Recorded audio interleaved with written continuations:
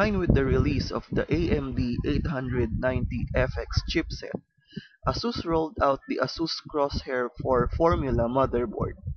Belonging to the Republic of Gamers lineup, this board is aimed at PC enthusiasts and hardcore gamers.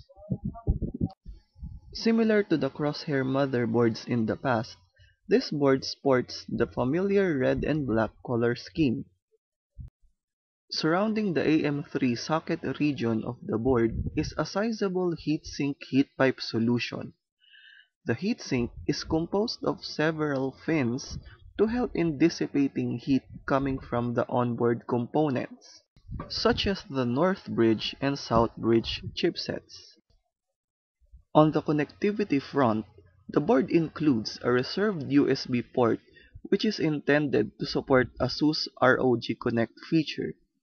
This USB port is located near the audio ports. The board is also equipped with a pair of USB 3.0 ports that are controlled by an NEC chip. The Gigabit Ethernet, on the other hand, supports ASUS Game First feature. For storage, the board comes with a set of 6 SATA 3 connectors. For those who are looking for extreme graphics performance, you cannot go wrong with this Crosshair motherboard. It has 3 PCI Express slots to support 3-way CrossfireX setup.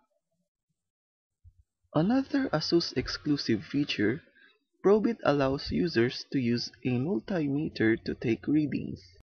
Not far away from Probit's voltage points, we spotted the MEMOK button. The Core Unlocker and the Turbo Key 2 buttons can be found together with the onboard power and reset buttons. ASUS relies on these iROG chips to handle the board's ROG-related features.